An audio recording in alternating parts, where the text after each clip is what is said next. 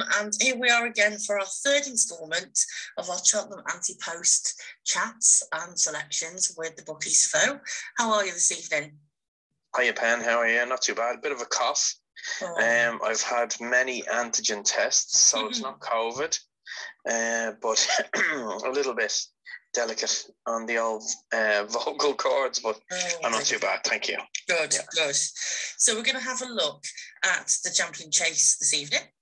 Yeah. And as I promised, I said I'd do a little bit of homework and find a few things out that maybe I need sort of some guidance on and questions.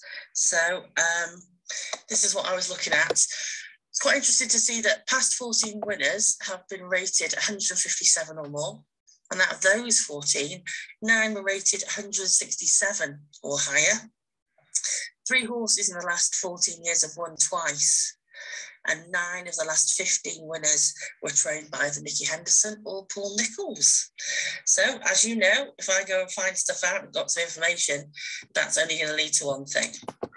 Questions. So, Are you ready for some questions? Yep. Good. Firstly, I was kind of wanted to understand a little bit more about the ratings and how that works and how that would probably or should influence how I make my selections. Okay, so every time a horse runs, the handicapper will assess that performance, and then he will apply a rating to the horse based on that performance. And in a handicap, that will determine in his next race, it'll determine what type of weight he carries in his next race. But in graded races, they all carry the same weight. And the Champion Chase is obviously a grade 1. So, for example, if 2 horses are running off the same weight, and one A beats B by 4 lengths, if they both run against each other again in a handicap the next day, well, then A will carry £4 more than B in the next race, to sort of, it's to make it more competitive. Yeah. But that's the way it's sort of judged. But as I said, from grade 3 or even listed, I think from listed all the way to grade 1, they sort of carry the same weight. Listed, I might be wrong, but grade 3 to grade 1, unless they're handicaps, if they're proper just graded races, they tend to carry the same weight. But again, they're still assessed, so if a horse wins a grade 1, it will be assessed and given a mark. And with the Champion Chase, it always I think you'll find it always pays to follow the highest rated horse. As long as they can handle Cheltenham, you can't go far wrong then. Okay. But well, that leads to my next question, which was when we were discussing the Gold Cup and we were looking at how very few horses race that more than once, and very few would win it more than once. Looking at this one, how there are maybe some more horses that have won more than the one time they've done it so far. And I was thinking about how you said that maybe that's through maybe racing lightly leading up to Cheltenham, or is there anything different about that particular course that makes it more accessible for horses that have run it before? Well, I think it's quite simple. I mean, the Gold Cup is 3 miles too. The Champion Chase is 2 miles, and 2 miles is a lot less than 3 mile too. Yeah. The Gold Cup is the biggest jumps race in the world, arguably, but I don't care what anyone says. That's the one you want to win, and they literally go massive pace from start to finish, over 3 mile too, and that can really, as I said in the Gold Cup chat, that it can destroy a horse, whereas the Champion Chase is only 2 miles. It's a bit of a speed race, and it's less miles on the clock. When a horse starts getting older, they've less miles on the clock, Yeah, well, so they can tend to perform at a higher level for longer, and the result of it is you can have 10 and 11-year-olds winning a Champion Chase, but whereas it's very rare you get a Gold Cup winner 10 years and beyond, So So again, this is my opinion. I'm not saying this is gospel, but I just think it's less miles on the clock. Yeah. And that allows a horse then to have a bit of a longer sort of career, you know. So you could consider older horses where you might not in other races. Yeah. I mean, plenty of 10-year-olds have won the champion chase. Just looking at it there over the last 20 years. We have had an 11-year-old winner, Moscow Flyer, in 2005. In 2016, Sprinter Sacra won it as a 10-year-old. And in 2017, Special Tiara won it as a 10-year-old. Plenty of 9-year-olds have won the champion chase. And the only 5-year-old to win it over the last 20 years was Masterminded. And that was a ridiculous performance because a 5-year-old would even struggle in an Arkle, which is the novice version of the champion chase. But Masterminded won it as a 5-year-old. That was probably the most ridiculous National Cup performance I've ever seen in my life. Wow. He absolutely destroyed them that day. And I don't think that will ever be emulated. If I look back, he won it in 2008 as a 5-year-old. I'm not sure a 5-year-old has ever won the champion chase. Wow. I'm going back.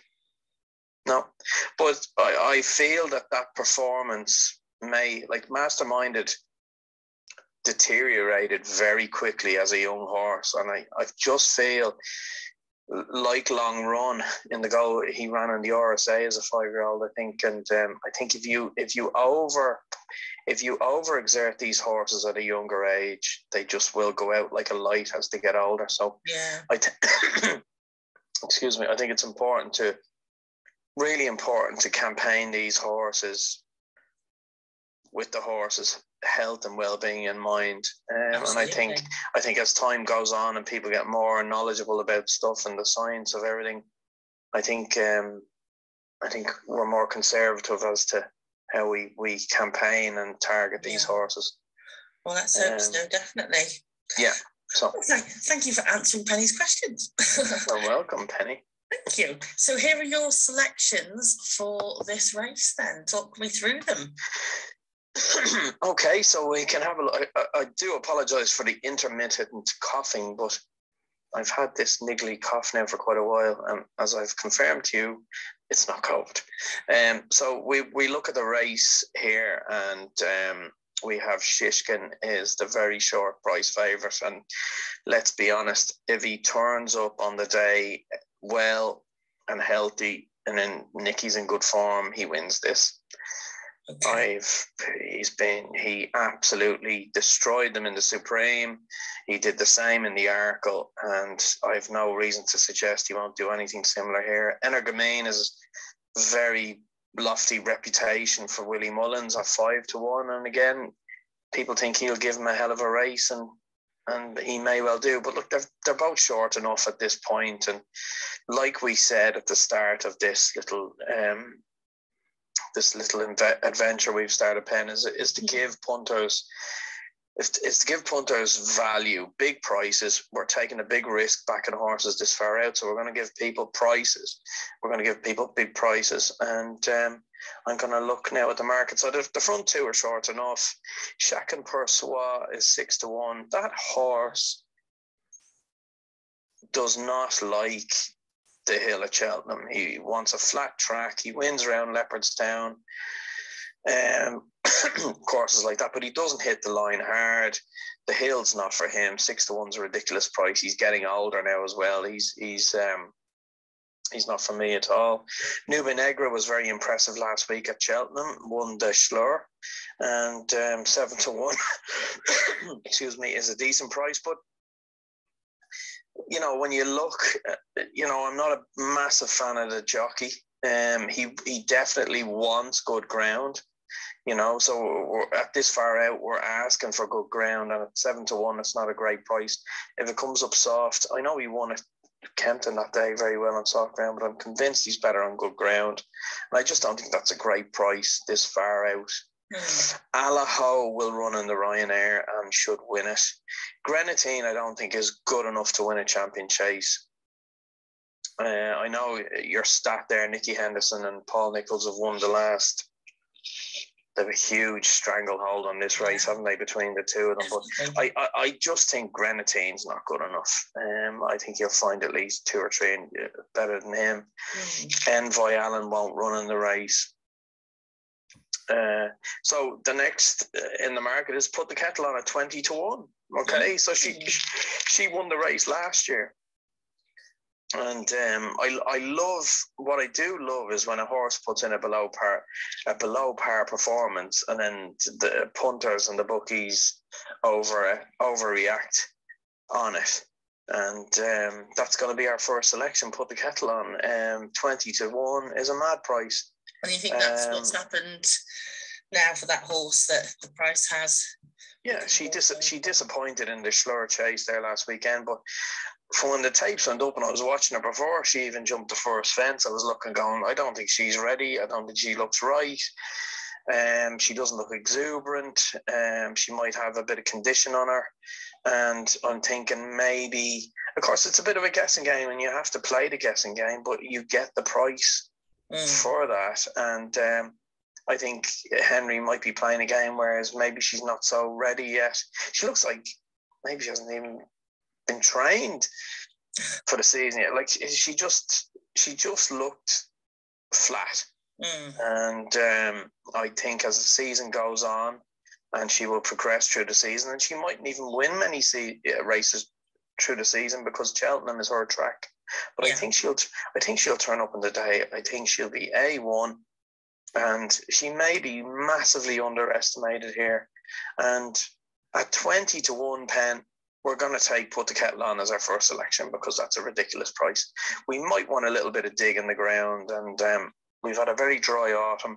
I'm hoping the spring is going to be wet enough, and the ground will be soft enough for her. But I think she won the champion chase last year. I think the ground was lively enough, so I think it's a massive each way price, and we'll take Put the Kettle On as our first selection in the champion chase. Okay. I'm delighted to take that. I love an overreaction. So First Flow is next.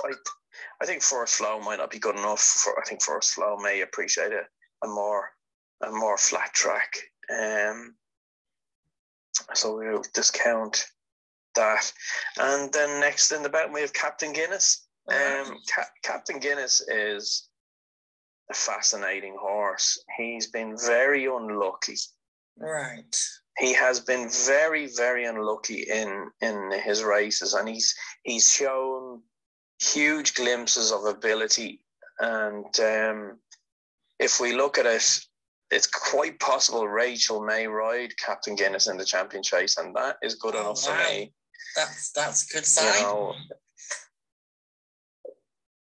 As far as I'm concerned, she's the best. She's the best around at the minute. There's nobody is on her level, as far as I'm concerned. And if she's on your horse, you've got half a chance, no matter what the horse is.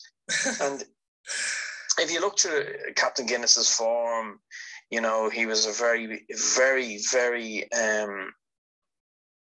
promising novice hurdler. He turned up in the Supreme, which Shishkin won, and he was travelling lovely, and he was brought down with the third last, I think. No fault of his own. There was 3 or 4 fallers. They all came across, and he was brought down. And of course, he then was pulled up at Tipperary. But of course, after that incident, you wouldn't judge him on that. So he started off then as a novice chaser, and without winning many, he's shown huge potential. He won his debut. He was then beaten by Energamine on very heavy ground. I'm convinced good ground is going to bring the best out of this horse. And of course, his debut this season, then he comfortably put Andy Dufresne away at Naas. And Andy Dufresne, I think, within himself, the issues that have been happening in the Gordon Elliott stable, I think Andy Dufresne within himself is highly underestimated. Based on that and the way Captain Guinness was travelling in the Supreme. I think Cheltenham suits him. I think good ground suits him. And I think if he gets both, if he gets good ground on the day and all's well and Rachel's on board, I think that's a massive, massive prize pen. Yeah. Sounds like a winning combination. Oh, well, sure, we've seen it time and time again with Rachel and Henry, so I'm more than happy to make him the second selection. Okay. More than happy. Yeah. Let's have a look at the chart then. Yeah. So there we go. So far to the Gold Cup, well, Champion Hurdle, and now the Champion Chase selection is on the chart. I think we've got some really good selections there. Do you want to just summarise them there, and we can have a little update on where we are with it? I know it's very early. There's not going to be much movement and anything, but So with the Gold Cup, we had Envoy Allen at 8-1 and Chantry House at 14-1. Yeah, I'm happy with those two. There's huge rumours that Envoy will go on the Ryanair, but there's even a couple of whispers he'll run in the Champion Chase, but I don't think he's quick enough for a Champion Chase. I know he won the bumper, but are they going to put Allaho up against Envoy Allen? The owners own both, like same owners. I just think he wants to test Envoy, and as the season progresses, Henry will make his mind up. But I think the Gold Cup's made from Chantry House. Will stay all day, will jump and pop, and I don't care what happens in the Gold Cup. I don't think he'll fall, and I think he'll be there at the death, and there'll be nothing finishing stronger than Chantry House. I tell you that now. Last week we looked at the Champion Hurdle, and you chose She Wears It Well at 50-1. Yeah, and I'm going to say this wrong now, aren't I? I always say Apatante. No, that's not how you say it, is it? Epatante, yeah. Really?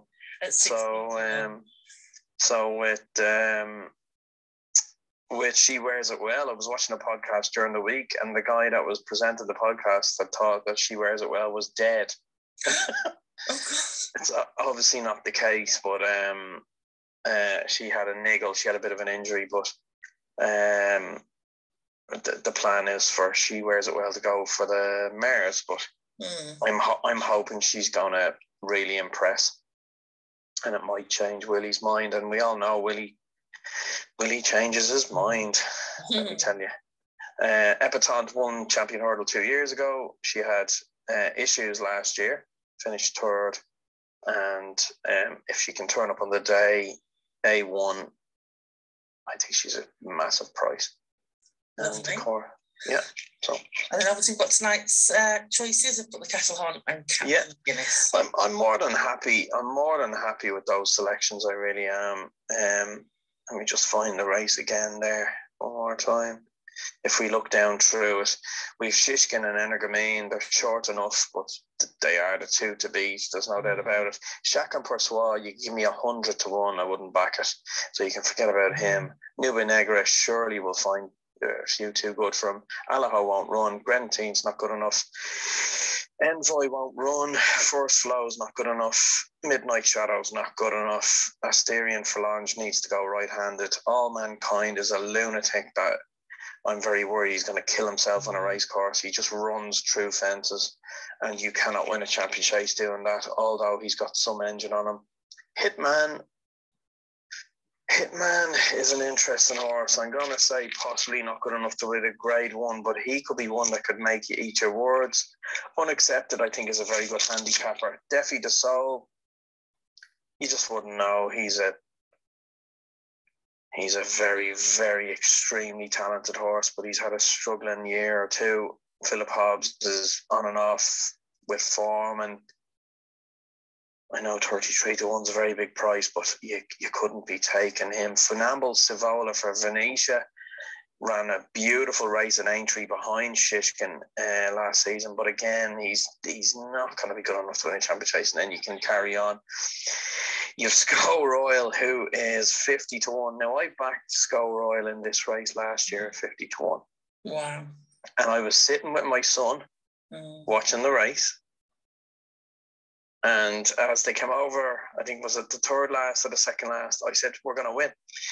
I said, Shay, we have this. He's going to do it. I can see it. He's traveling as good as anything. He's absolute. And then as they came around the bend, he was nearly brought down. He clipped, I don't know what he clipped. If you watch the race again, he clipped a couple of horses and he nearly came down. But he carried on, and I think he finished 5th or 6th. But if that hadn't happened, I challenge anyone to tell me he wouldn't have won that race. He was absolutely cruising. Oh. And this is the sort of horses you want to be finding, if you can. But Sco Royal now will run in this race again, and he may get the good ground again, but he'll be 10. I think he might be 10 or 11. And I just think time, he's a little horse. Tiny little horse, and I just think time might be catching up on him. Eldorado Allen's a handicapper, but very good. No Book doesn't like Cheltenham. Itchy Feet's not good enough. Sir Gerhardt's a novice. Sky Pirate's a handicapper. Rouge Vif needs a flat track, and then you carry on down, and that's pretty much everything summarised. So I think we have it. I think we've secured a bit of value there, Pen. Anyway, that's for sure. That's what we want. I think if we look at the chart up to now, we've huge value there, and hopefully most of them can get there safe and sound on the day. So what race shall we look at next week? We'll go for the Stayers Hurdle. I think it's important, if we're advising anti-post bets this far out, that we can pick races at this point that we know the horses running are going to go for this race. Yeah. And some of the other channels are picking novice races and bumpers and stuff, and you don't know who's going to turn up or what. You don't even know who some of the horses are at this point. So I think it's important early on to pick races where we know the market makes sense, if you know what I mean. So we'll pick our way through, and by the time we get to these other races, the market will have formed and will make sense to us, so we can eke out the value. Sounds like a very good plan. Yeah. So brilliant. Okay. Well, thank you for another very informative and enjoyable chat. And you're welcome, Penny. I look forward to catching up with you next week. Yeah, indeed. Look forward to it. All right. Take care. Hope your cough goes. Bye. Bye.